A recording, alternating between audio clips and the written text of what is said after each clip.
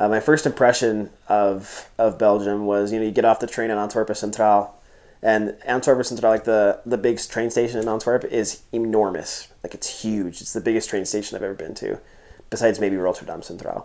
But it's really, really big, and it's like old too. It looks like when you like step outside of it, it's got like really interesting old like classical architecture, and you step out and everything is like cobblestone. Like the streets are like paved, and I think that's more of that the streets are definitely paved, but like everything else is just cobblestone, and it's super interesting walking on it because you never know when that cobblestone was placed or how old it could be. And so there are areas that I went to in Belgium where it felt like it was just a really, really old neighborhood that had lots of history to it. So that was my first impression. It was just so historical and so well kept up. The thing I miss most about Belgium is, I'd say, the people first and the food, because every person I've talked to who we've come back from the Netherlands and Belgium, we always talk about how the food is better there. It's just better quality. They grow it there themselves. There's not as much preservatives or stuff put in there. But I mean, things like Belgian frites or fries there are incredible. And there's some places around here, especially in Provo where I live, which is where they have Belgian frites, and more places are starting to do them where they double fry them, I guess, and it's a good substitute, I guess, but nothing's going to compare to like a frite vendor where you get them in that little cone and you can put your samurai sauce on it. It's, oh my gosh, it's so good. I miss the food, but again, the people, I loved Belgium. It's interesting because most people start off in the Netherlands and learning like Netherlands Dutch, and when you go to Belgium after having lived in the Netherlands for a while, it's kind of like your first day there is like your first day all over again, because you have to learn, like, adjust to the new culture, to the new language and the accent. I remember really clearly I got picked up from the train station and we were going back to my new apartment, and my companion was driving and he got a phone call and he goes, "Oh, hey, answer this. This is one of our friends that we're talking to." And I answered the phone, and I just remember for like a solid 2 minutes he was just talking, and I was like, what is he saying? Like, I could pick out like little words and stuff like that, but I was just like trying so hard to understand this new accent, and I was like, I think he says that he's sick and that he can't meet with us today. And then and so I just like said it back to him to like to whatever, and he's like, "Oh yeah, that's right." And I was like, "Okay, well, have a good day, feel better." I hung up, and I was just like, oh my gosh, this is like the first day all over again. It's just kind of funny in that sense, but yeah, I really do miss the people. The people are incredible, and I love them to death. In Belgium, they have this thing called stofvlees, and it's like this roasted meat that you put in like gravy and stuff. You think of like Canadians where they have like gravy on fries and stuff like that. Well, like Belgians put this like gravy meat next to their fries and onto their fries. It's incredible. It's so, so good. One of them like made it for us, homemade, and I was just blown away. It was amazing. It's so good. I wouldn't say there's a ton of crazy foods in Belgium. What I thought was really interesting is they have bread vending machines there, which I thought was really fun. There was one night where we were just kind of like we're looking around for people to talk to, and just figured like, oh, let's go get some bread. So we went to the vending machine and got that. Other really cool stuff in Belgium, they're like known for their oysters, at least for where I was from, or their mussels. And so, again, some people were really nice and made us mussels, and it was the best mussels I've ever had. So I've had a really good experience in Belgium with food, because it was just homemade and amazing food. I loved it. Something I love about Belgians is how they're so kind to you. Like, when we would try and talk to people, they try and be really respectful of each other. They have that whole idea of respect really good, because they're, even if they're not super interested in, talking to missionaries about what they're there for, they're still willing to kind of talk to you and get to know you and just be nice about it. They were kind of an interesting contrast between Dutch people, who were very very direct and very stern, but at the same time, it was cool. I really like Belgians for that, because I still talk to a lot of my friends from Belgium, and we have good conversations and everything, and I love them. Belgian people are amazing. Because Belgium is a multilingual country, like French and Dutch, as well as some Italian.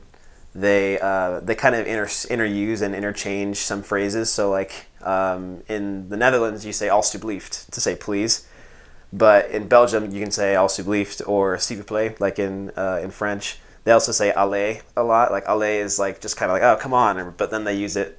They kind of like extend that word to kind of do everything. Like, well, like, if it kind of also means It's like, oh well, no, allez, I don't know. Like it's like super interesting to hear them speak. As a linguist, as someone who like studies linguistics, that's something really interesting to think about. The whole kingdom of the Netherlands used to include the Flanders region of Belgium, and so that's why they speak the same language still. The Netherlands has kind of become more and more like modern. They actually sent out like a full like book saying, hey, this is how we're going to do grammar. They literally like, people compare Dutch and German a lot, and they are pretty similar in reality, but Dutch has purposefully dropped all the cases and stuff like that. So in German you have like die, der, des when using the word the, like using articles. But in the Netherlands, they're like, yeah, we don't really want to do that anymore. So they literally just said, we're not going to do this anymore. And, so the Netherlands, you know, their language has kind of drifted from, I guess, what you would call like Old Dutch. But I mean, as well as Flemish. Flemish is the language that they speak in Belgium, and it's in reality they're pretty much the same language, but they have different. Think of it as like American English as compared to British English, where you know you can definitely understand each other. It just takes a little bit to get used to the accent and maybe some of the vocabulary words. People have described Belgian Dutch or Flemish as like a Scottish person speaking Dutch because it just has a little bit of a different sound to it. In the Netherlands, one of the key like markers of the language is like a guttural G, so the h. But in Belgium, they tend to use a more like aspirated G, so like a h. So it's like super interesting to look at the differences between those two. Belgians don't tend to use the informal U, so there's a formal and an informal U in Dutch, and Belgians tend to use the formal U for everyone. And in the Netherlands, you can kind of use them for differently or interchangeably. So, you know, it's not like a don't to say the informal in Belgium, but usually they just kind of say u to like the formal to everybody. So in the Netherlands, you'd say something like, Goedendag meneer, ik ben Ruben, ik ben hier om met u te praten. And it's very, in that sense. But then in Belgian, you'd say like, Goeiedag, ik ben hier om met u te praten en dat wij een goede tijd mogen hebben en ja, allee, ik wil met u praten. It's like a very softer, not as like harsh language, I guess, if you're comparing the two. But it's to me as a linguist, it's super interesting to hear the differences between the two of them because they are so similar and they're written exactly the same, just with different accents and stuff like that. The majority of people who speak Flemish live in Flanders, which is like the northern region of Belgium. And then at about like Brussels, that like line of Brussels, everything below that is like French. And there's like, you hardly hear any Dutch. But in Flanders, lots of people still learn French because French is like the legal language there. So all the documents and everything like that are in French. But, you know, they have translations and stuff like that. But the higher register, like I guess the more used register overall in Belgium is French. So lots of people in Flanders, in the northern part of Belgium, learn French at least a little bit to be able to understand, you know, street signs or documents and that kind of stuff. Whereas people in the south, to my understanding, don't really learn Flemish all that much. One of the big things, not just in Belgium, but in the Netherlands, is you can go to different towns and pick out different accents. So in Belgium, you have Bruges or Brugge, and their accent is like super different from someone from Antwerp, where I served, or from Ghent, like, or Genk, which is on the other side of the country, or even Brussels. So it's super interesting to hear the differences between them. And I got to serve in Antwerp, and I learned a good amount of like their dialectical, they call it Antwerps. And there's a phrase that I think is really funny. I've actually looked it up since coming home just to try and figure out what it actually means. But it's like Niets Vaanze or Vaanzdani. And I asked a lot of people about it, and they're like, yeah, I don't even know how you would spell that. We just only say. It's not really written. But it really means like, oh, come on, you're pulling my leg.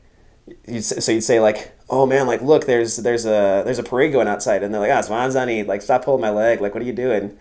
or it's kind of like, it's just kind of like a what are you doing kind of thing, or what's going on. It's like super interesting, and I thought it was funny, and I'm probably butchering it just because I haven't heard it as often. So for those watching, I apologize if I messed up Zvanzani, but I think it's super interesting, just the different the dialectical differences, even just in the same country with the overarching language of Flemish or Vlaams. There are a couple holidays that are kind of specifically in Belgium. So you got one that's called St. Martin. It's like a Catholic holiday. I don't know if many people actually celebrate it there. I wasn't there then, but it's kind of like Belgium's like Halloween type thing. World War One began really in Belgium, and there's a place that's called Ypres, and Ypres is like where one of the biggest like battles of World War One happened.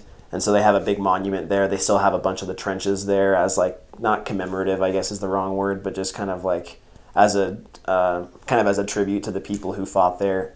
There are these really interesting things in Antwerp, at least. I don't know if they're anywhere else, but they're called star forts. And they're like, you know, before even, you know, World War One and all that kind of stuff, there are these forts that they had built around this city to try and, house a bunch of people, have a big building there, which are really cool to look at. The most beautiful place in Belgium, at the very least, in my opinion, is Brugge, like Bruges. Bruges is like a very, very old city, and it just has a lot of classical Belgian architecture. The centrum there, like the city center there, is really cool. There's lots of stuff to do there. It's a great place to go visit. Brugge and Ghent are like incredible places, and they're just beautiful because there's like castles and stuff in there, and as someone from the U.S., you don't really see you never see castles, or you never see any of those kinds of things. So being able to go to a place with lots of rich history and like rich, I guess you'd call them tourist sites, it's really, really fun to go there and be able to go to those places. So Antwerp is part of Flanders, and so I served and I lived there for about 5 months. But I got to go to places like Bruges, to Brugge, to Ghent, to Genk, which is all the way like on the east side of Belgium, to other places like Turnhout, to Geel, which is just a little village around there. Got to go to Brussels quite a bit just because of a bunch of legal stuff. When you go to Belgium, you go to Brussels a couple times to make sure that you're good to live there. And so I actually got around a lot in Belgium in terms of going to different places, and I thought it was, from my first impression of it being a pretty historical place, it kept that reputation in my mind. Places like Brussels it's a huge city with tons and tons of history, and it's super cool to go there, especially, like I said, from an American standpoint, where everything in the U.S. is only 200 to 300 years old, whereas there things can be 500 to 800 or even 1,000 years old that are still standing, and it's super cool. Ik wil een heel grote bedankt zeggen aan de mensen van België. Ik hou erg van jullie en ik ben blij dat ik straks terug mag komen, en ik hoop dat ik straks terug mag komen. Ik dank jullie voor alles wat jullie voor mij persoonlijk gedaan hebben, en dat ik zo goede dingen mag herinneren van jullie. Jullie hebben echt een hele grote indruk op mij gehad, en ik hou van jullie.